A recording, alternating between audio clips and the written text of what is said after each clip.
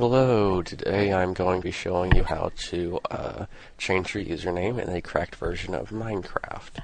Now, this is pretty easy, assuming that you know how to, or know the code rather, to put into the run dialog, or run box, I don't know why I said dialog, run box to make it run, and essentially just change your name.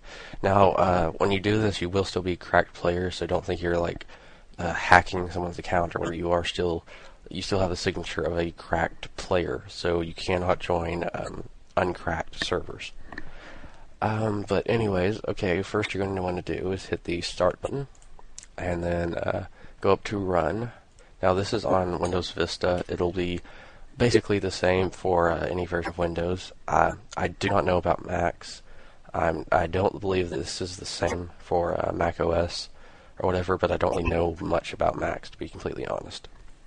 But now what you're going to want to do is backspace anything that happens to be in the box right now, and then you just you right click in here, obviously, and you can paste the code that I'm going to put in the description of this video into this box, and then alright, then next you're going to want to hit the spacebar and basically just type whatever name you want to show up as. For mine, I'm going to do HolyStricker68, and sorry, I did that a little too fast. But anyways, I typed them in, and basically I just hit enter, and then it'll automatically launch Minecraft, as you can see here. And then you can see it a little bit different now. You have the quick game option now. They're just options at the bottom. Now you cannot close this. This is Java.exe. I'm not 100% what this is, but basically anytime you do something, if you load a world, if you join somebody's server, whatever, it will record it right here.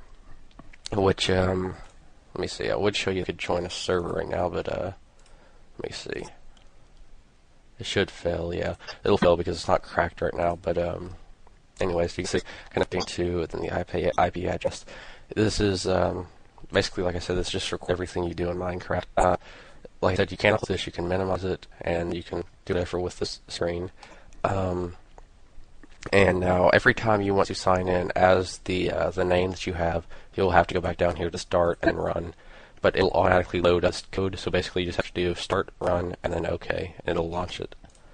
And let me go to this. You can, yeah, this is basically it. This is used for having full cracked players on one server, because when you come into a server, you as a cracker, by default, you show up as player. Now, the game will kind of get conflicted if it sees more than one person with the exact same name, obviously being player. So, yeah, this just, like I said, this allows for more than one cracker at the same time. So yeah, this is basically it, I guess. And I'm working on trying to figure out how to apply skins in multiplayer for cracked players. I know that there's some kind of plugin or something you can run. I'm not 100% on how that is, plus that would be a little awkward to have to run that on the server and everything. But anyways, yeah, this is basically it. So thanks for watching, and please remember to rate, subscribe, and all that good stuff. So thanks.